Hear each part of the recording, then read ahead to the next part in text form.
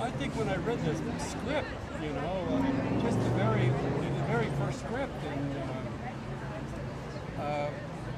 I knew it was going to be something really special. You know, doing the pilot, I just felt really strongly that it was going to be something. It was something special. Right away, everybody knew it. You know, it was like doing West Side Story. You know, everybody knew that they were a part of something that was great, and that's the way it was with this. David Lynch was hot, you know, and this was his television debut, and it was just fabulous. I think everybody felt that. Everybody felt that they were a part of something really special. What do you think has kept fans waiting on this?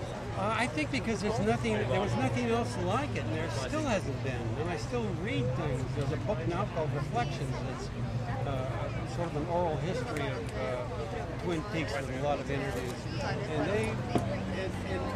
you know, and he said in there, he said it influenced. He's met so many people that it influenced filmmakers and television makers, and it was dark and mysterious and almost too much for a lot of people, but not for me. Do you think this is going to open a new show? Well, we'll see. We'll see. That'd be great, wouldn't it?